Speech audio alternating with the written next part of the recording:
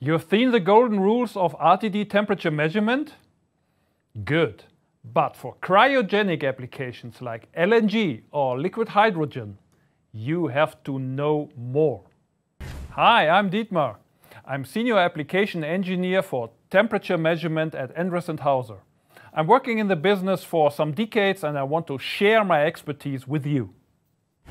As seen in some of the previous videos, we have learned that the gradient, which is produced inside the thermometer assembly, is influencing the final accuracy, which is physically possible to reach. And a special case is cryogenic gases or liquids with solved gases in it. In most of the applications I've seen during my customer visits, the typical installation is top-down. So there is a nozzle on the top of a pipe. But what is happening in these cases? For example, LNG, liquid natural gas. We are conducting some kind of energy from the ambient into the process, and maybe a little bit of the LNG will vaporize. That means we will produce bubbles, and these bubbles will be collected, will be trapped inside the nozzle.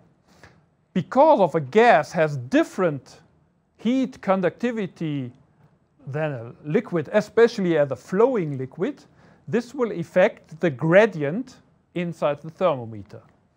So gas bubbles will be collected, and this part of the thermowell is not longer surrounded by the flow. It's cut off. And the temperature gradient becomes different, we will see it. And as the result, we will see the mistake which you make will be bigger than necessary. Let's have a look. We have these two cases. Number one are the trapped gases. Number two is the original state or ideal state. In the ideal state, we will see the graph as we know it, outside, process connection, and inside the liquid, we will have the simplified gradient to the process temperature, and depending on the sensor position, we will have a more or less small mistake.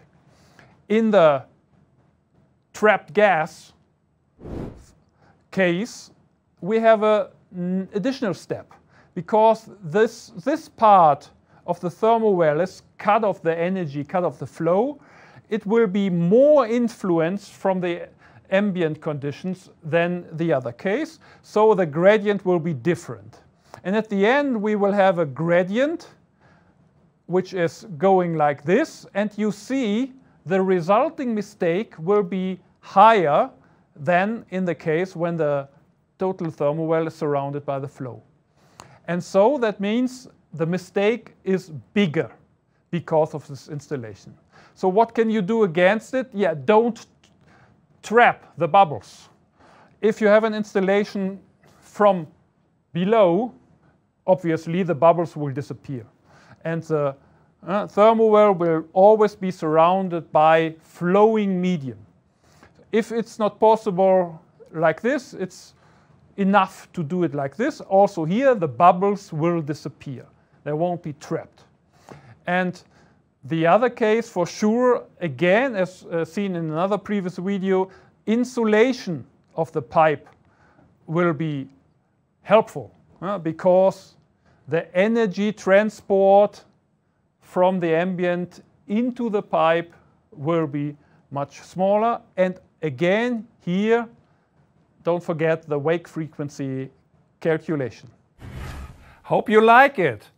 If yes, watch out for the next video of the series and leave us a comment, a like or share.